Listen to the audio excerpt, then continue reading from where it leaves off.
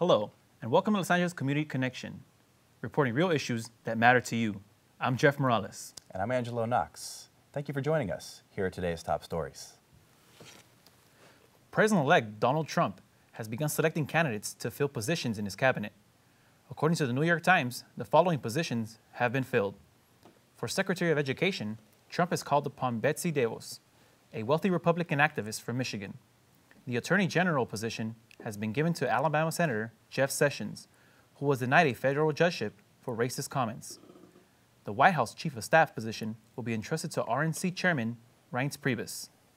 Finally, Trump's chief strategist will be former Breitbart CEO Stephen K. Bannon. Bannon has been accused of racism in the past. Some candidates will require Senate approval before they can assume their new positions.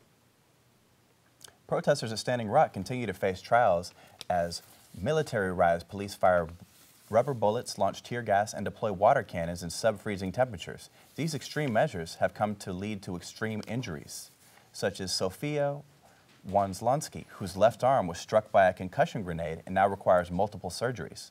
2,000 U.S. veterans have since volunteered to defend peaceful protesters from assault and intimidation. However, the U.S. Army Corps has announced the eviction of the main encampment by the 5th of December, citing federal regulations governing public lands and public safety.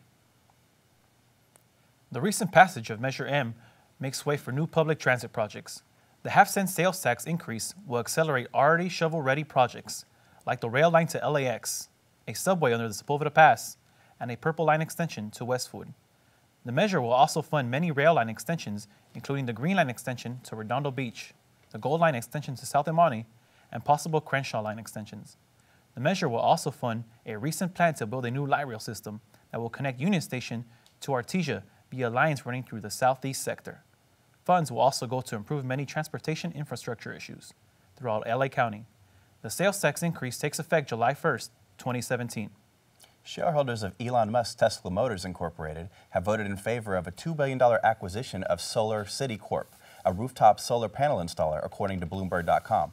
All-Electric Motor Company made the move to become a clean energy producer in an effort to attract consumers who wish to be rid of fossil fuel consumption completely. Consumers will soon be able to purchase solar roofing tile prototype that have the ability to charge Tesla's all-electronic vehicles in garages and Tesla's Powerwall battery, which will have power to energize homes. Recently, the U.S. Secretary of Education, John B. King Jr., urged state leaders to discontinue the archaic method of corporal punishment in schools.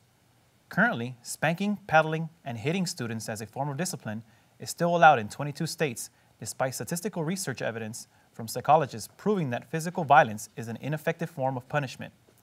However, Donald Trump's newly appointed chief strategist, Steve Bannon, disagrees and believes that spanking children is a healthy form of discipline. He is quoted in saying, "I've got a cure for the mental health issue. Spank your children more." 2 years later, and Flint, Michigan residents still lack safe drinking water. Recently, a federal judge ordered the state of Michigan to begin weekly delivery of 4 cases of bottled water per resident to the homes of Flint residents for the foreseeable future. Households that opt out have been verified having properly maintained water filter are exempt. Governor Rick Snyder's administration filed a court motion in attempt to block the judge's order, arguing that the state already providing bottled water at distribution centers, and this order will cost taxpayers $10 million per month. Angelo, I hear you took a trip to Koreatown recently. I did. It was amazing. There was delicious food. I met a couple new friends. Let's take a look. Check it out. I'm standing in the middle of Los Angeles in one of the most popular up-and-coming neighborhoods. It's a little slice of Asia, no passport required, Koreatown. English speakers don't even realize the Korean signage that they drive past every day. Take a look at it. This is the middle of Los Angeles, and all these signs are in Korean. Pretty amazing. So our question is, what do you think of Koreatown? Well, actually, since being here in Koreatown for such a long decades, What I'm saying is actually most of the integration of the Korean back culture is actually residing in this area. And then if you go any kind of little the road and the corner, etc., actually you can see and smell all the Korean back culture. Actually, they are kind of first time is shy, but it's actually they are so active inside. So if you start kind of communicating with them, then actually you can draw them into real American fusion culture. So that will be another kind of a good thing. And then also as long as these days all the Korean activities going going wild, and then spreading the whole internationally. So I think Korea LA, especially LA town, is a kind of real good example to know and learn and communicating with the Korean community. It's old Koreatown, and now we're going to take a look at a new Koreatown. This is a mall filled with coffee shops, grocery stores, restaurants. A lot of young people hang out here. There's a movie theater upstairs. Let's go take a look inside. K-Town has K-Town culture. K-Town has K-Town culture. Yes. So everyone right now is saying that K-Town is the #1 neighborhood to live in LA because of the food, the culture, and the coffee shops. They all love it. Yeah. Yeah. So do you agree with them? Yeah, I totally agree with that. Okay, I do too. You like Koreatown? Yes. Yeah. Yes. Wow. As you can see, I had an awesome time. Definitely going to be making my way back to that part of town as soon as possible. I think we'll have to join you. Yeah, you're more than welcome to. More from LACC TV after the break.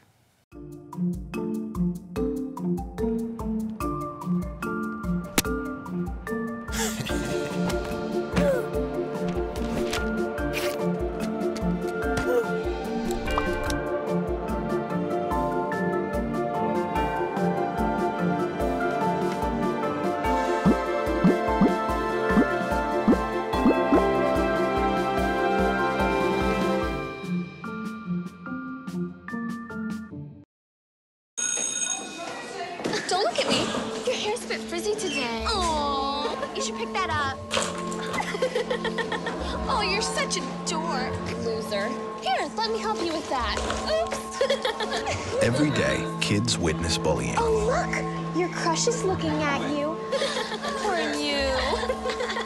They want to help, but don't know how. See, no one here's gonna help you, because no one... Teach your kids how to be more than a bystander. Visit stopbullying.gov.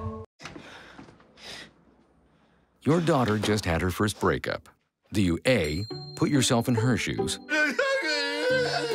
B, console her? Don't worry, sweetie. This is gonna happen a lot. Or C, find her a new boyfriend? Nice, single boys. That was weird. As a parent, there are no perfect answers. But you don't have to be perfect to be a perfect parent. Thousands of teens in foster care will love you just the same. You've messed up your son's haircut. Mom? Do you A, try to fix it? Like it never happened. B, work with what you got? Or C, show solidarity? Thank you, baby. As a parent, there are no perfect answers. But you don't have to be perfect to be a perfect parent. Thousands of teens in foster care will love you just the same.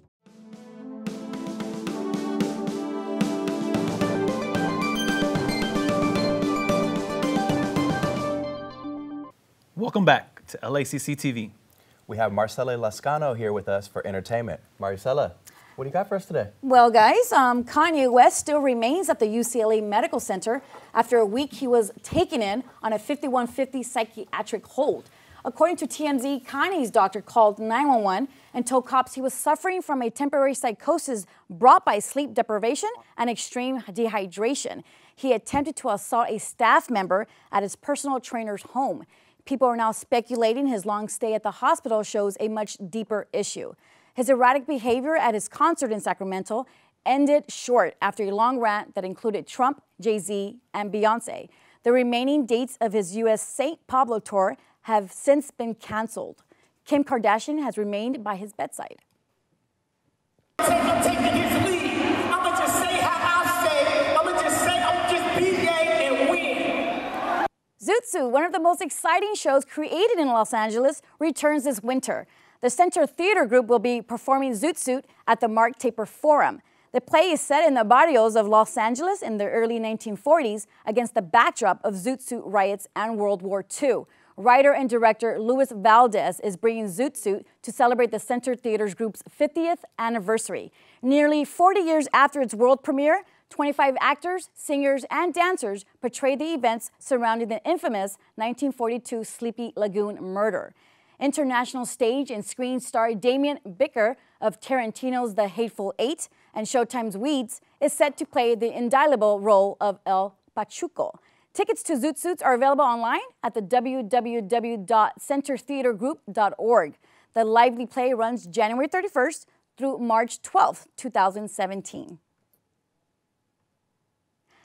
A controversy arose after President-elect Donald Trump accused Hamilton cast of harassment. U.S. Vice President-elect Mike Pence, after a performance one evening, the actors called on Pence to uphold our American values. Mike Pence was greeted by a mix of boos and cheers by the audience when he arrived at the Richard Rodgers Theater in New York City. During the curtain call, Brandon Victor Dixon, who plays Aaron Burr, said, "Vice President-elect, I see you walking out, but I hope you will hear us. We have a message for you," and encouraged the audience to pull out their phones and share the following message. Vice President-elect Pence, we welcome you and we truly thank you for joining us here at Hamilton, an American Musical. We really do. We, sir, we are the diverse America who are alarmed and anxious that your new administration will not protect us, our planet, our children, our parents, or defend us and uphold our inalienable rights, sir.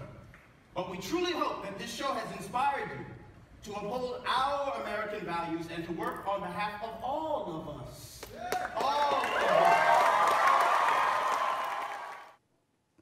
Pence said he wasn't offended and that he didn't want an apology, calling Hamilton an incredible production and saying of the audience's mixed reaction to his appearance, "That's what freedom sounds like." Lots of great stuff this holiday season. Are you guys going to go check out any of the plays that are going to be in LA? Looks like good stuff. I always wanted a Zoot Suit costume myself as a kid. I think you look pretty sharp in it. I think it'd be fun. Should try it next Halloween. I'm hoping if I see the Hamilton play, they might have a message out for me. Oh, it's happened before. Green Party presidential nominee Jill Stein has threatened to sue the state of Wisconsin election community if a recount of votes was not conducted manually. Stein put a case forward in the Dane County Circuit Court, but if she's unsuccessful, then the officials in charge of Wisconsin's 72 counties will be allowed to decide if they recount by hand or machine. State officials are expecting to recount to confirm Donald Trump's victory. Hillary Clinton's campaign has also stepped forward, indicating it would also take part in the recount process in Wisconsin as well, if potential recounts in Michigan and Pennsylvania. Making assumptions about small matters is not a cause for concern. But what about the way drugs affect our bodies? A University of California Irvine researcher is blowing the whistle on the way scientists study medication effects between men and women. Neurobiologist Larry Cao says under the current method, researchers generalize how men and women's brains react to drugs by ignoring fluctuating hormone levels of women. As a result, drugs that have been put into production are less effective on women. With the NFL heading down its final stretch of regular season, one team stands ahead above the shoulders of all. We now return to Darren McCoy for the most of NFL's most dominant team. Thanks, guys. All right. Well, the talk around the NFL this year is all about the Dallas Cowboys and whether or not they can win the Super Bowl despite their apparent deficiency on the defensive side of the ball. With the 10-1 red-hot Cowboys being led by two rookies, quarterback Dak Prescott and running back Ezekiel Elliott, the media focus has been mainly on the Dallas offense. But as the late Bear Bryant said, defense wins championships, and the Cowboys need to improve on defense. Their ability to win the battle of time possession, which TeamRankings.com claims the Cowboys are ranked second in the NFL with 32 minutes, 32 seconds per game, is seen by many as their poor defense's saving grace. Yet this Cowboys defensive unit has done its part to help Dallas sit atop the NFL standings, stepping up during key moments, whether it be an interception in the end zone, a goal line stand, or a key play to force fourth down, Dallas defense seems to play big when pressed. But injuries and an inconsistent pass rush has hurt this defense's effectiveness. Currently, the Cowboys rank 21st in total defense. They are 3rd in rushing defense, but a lowly 29th against the pass. So the question is, can the Cowboys win a Super Bowl ring with a below-average defense? This remains to be seen, but my money is on them boys and the Dak and Zeke show. Back to you guys at the desk. Thank you, Darren.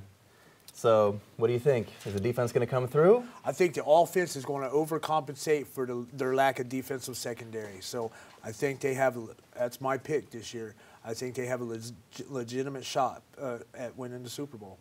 Okay. Wow, Okay. seems like the Cowboys are carrying one big Dak. Yeah. Shopping for the holiday season is a sport all on its own, especially if you're looking for that perfect gift. So why not keep it local and shop close to LACC? Reporter Shaundra Major takes us shopping on Melrose. Jeanette Bras, where the alphabet begins with D, has over 20 vendors from Belgium, France, and England, giving the full cup woman a truly luxurious experience. I import bras from Europe, and they're specifically for women with a full bust, and the quality and the design is absolutely amazing. Across from LACC on Heliotrope Drive in Melrose, Jeanette Bras, where the alphabet starts at D, caters to the full cup woman. Jeanette opened the store in 2009 after she returned from Europe, where she found bras that fit her frame. Impressed with the quality fabric, she wanted to give American women the same experience. But I felt that if you had a full bust, you would spend the money on a product that was valuable, it was well made, and it was beautiful. With an exquisite eye for detail, Jeanette handpicks every item and knows every stitch. Oh, well, this piece is really incredible. And this is a basque, like for a wedding. This one is inspired by Art Deco. Then this is 100% silk cami. Customers have spacious fitting rooms where they are sized for a perfect fit. Bunny ears, nightshades, and European catalogs full of handmade options make Jeanette's Bras, where the alphabet starts at D, a great place for discerning customers. Reporting for LACC TV, I'm Shaundra Major.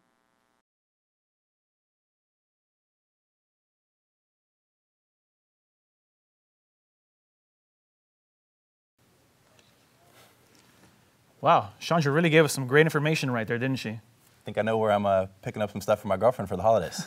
Good job. Coming after the break, Velvet comeback, and we get a closer look at the Rams' new stadium. Meet Matt. Because Matt exercises, he's able to reap its many benefits, which include weight control. Oh yeah. Awesome. Improved mood. How's your day going, Matt? Fantastic. More energy. 98, 99, 100. And better sleep. What the heck are you still doing in here? Get out. Become a witness for your fitness.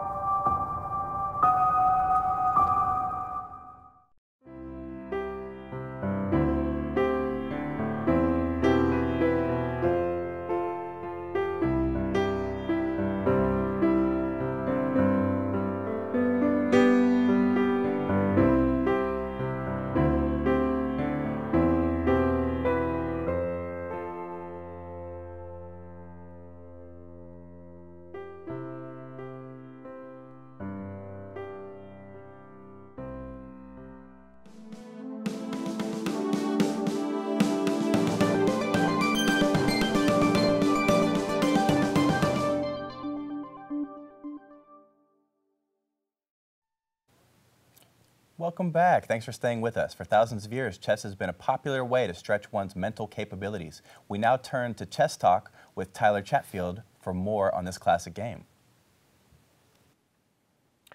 Good evening, and welcome to another rousing episode of Chess Chat. As always, I am your host, Tyler Chatfield. Tonight, we will be speaking with a local chess enthusiast, Eric Skippings, about his relationship to the great game of chess. Thank you for joining us this evening, Eric. Thank you for having me. Now, Eric, how did your relationship with the game of chess begin? You know, when I was a kid, my father had a chess set in our living room that I never knew how to play, but I would break it constantly.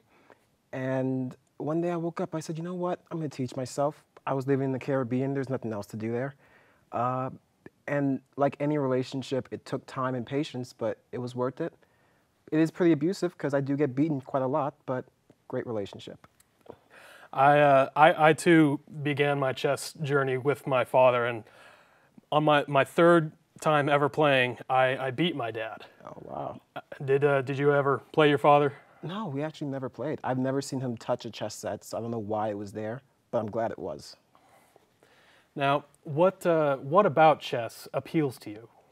That moment when your opponent realizes that it's game over. You know, they see it, and in their mind they're thinking, wait, I can make one more move. No, I planned for that 5 moves ago.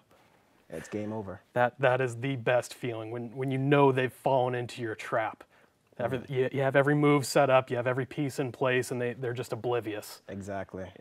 It's fantastic. It's magical. Now, when you start a game, do you prefer to start out as white or black? I prefer black because before moving to Los Angeles, I used to play with an old man who became somewhat of my mentor. And the deal was, if I could get a draw playing as black, he would give me $10,000. Wow. It's usually pretty tough to make money playing chess. That's quite an offer. Did you?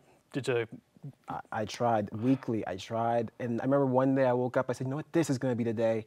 And that was the day I lost, I think, the fastest. Oh, man.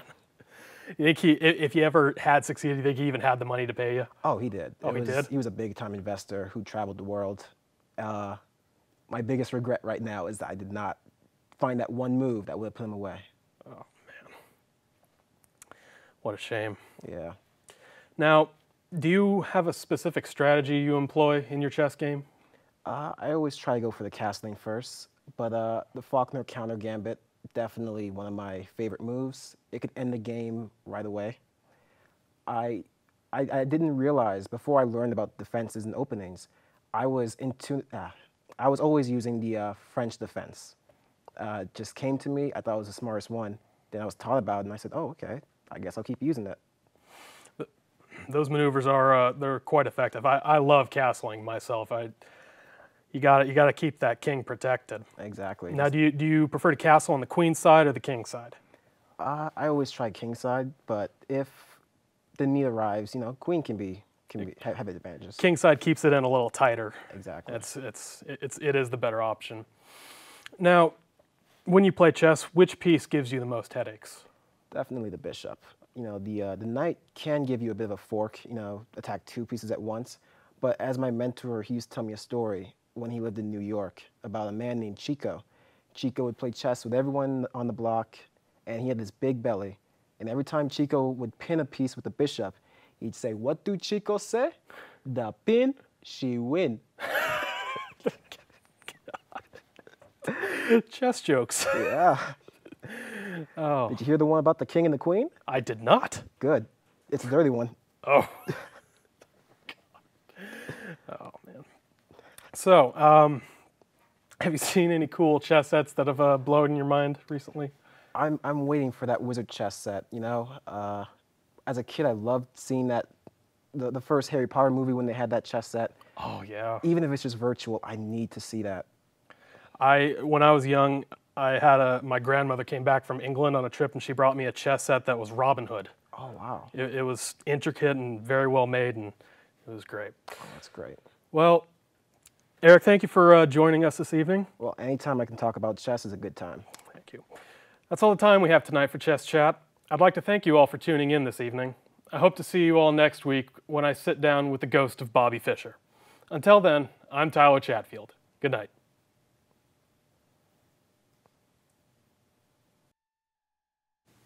Sydney's Taronga Zoo is celebrating its first baby echidnas, or puggles as they are better known, in almost 30 years. The 3 babies hatched from their eggs in August and have now opened their eyes and are developing spines characteristic of their species. Echidnas are only one of 2 Australian mammals that lay eggs. The other is the duck-billed platypus.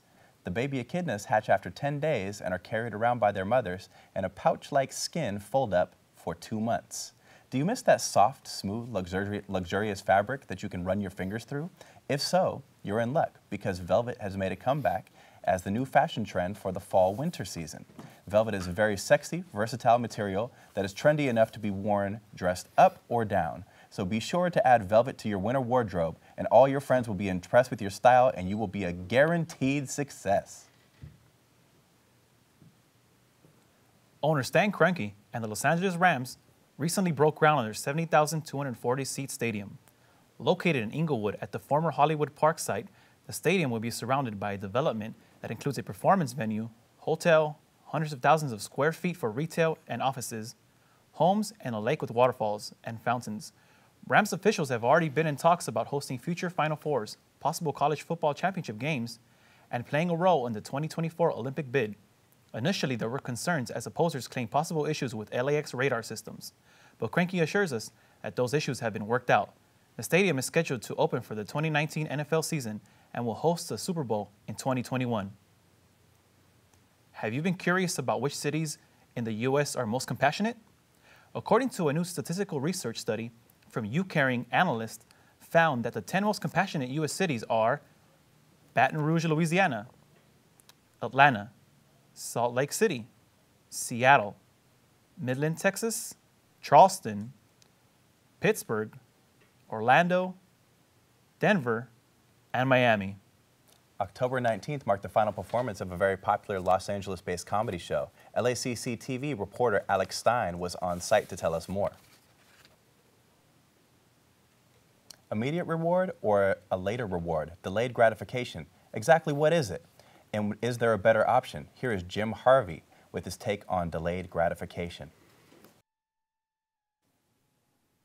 Thank you, Angelo. Delayed gratification is the ability to resist the temptation for an immediate reward and wait for a later reward.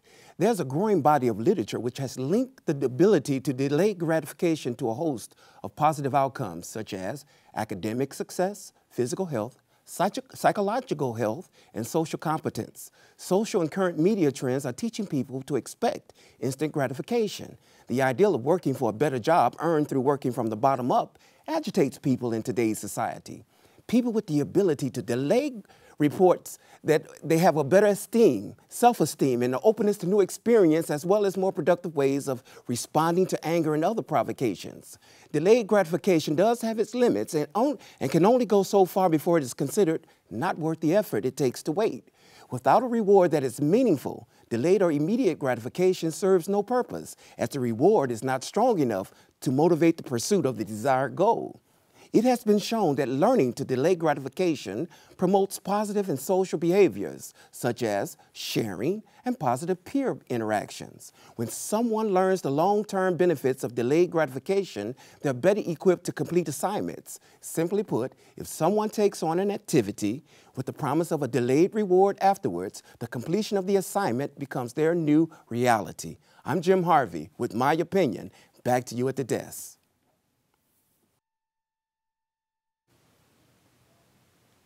That wraps it up for today. For LACC TV, this is Jeff Morales. And I'm Angelo Knox. We'll see you on the flip side. Happy holidays from all of us here at LACC TV.